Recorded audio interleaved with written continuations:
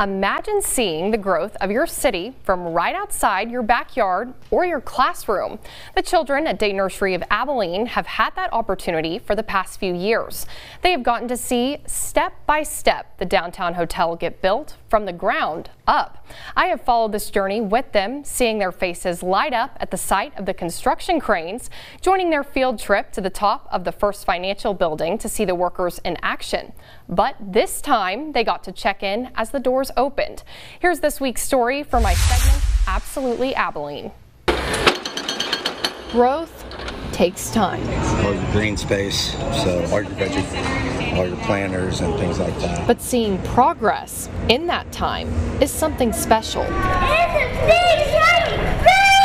Starting with the roots. Oh, there it goes, guys. There goes the crane. Well, of course, the first thing that they loved were the big trucks coming in, and then all the dust flying, and all the big equipment and the big crane.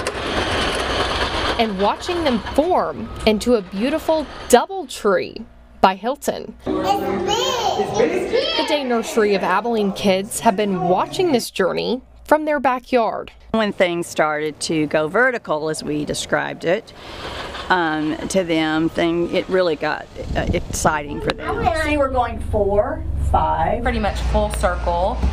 They're really excited about going. They think it's almost as exciting as going to Disney World. We went to the DoubleTree Hotel. Truly a special time for the kids, but also for the hotel staff as well. Kids are close to my heart personally because I have 4 at home, and we just absolutely love the fact that they can come in here and visit this place and see what we have to offer.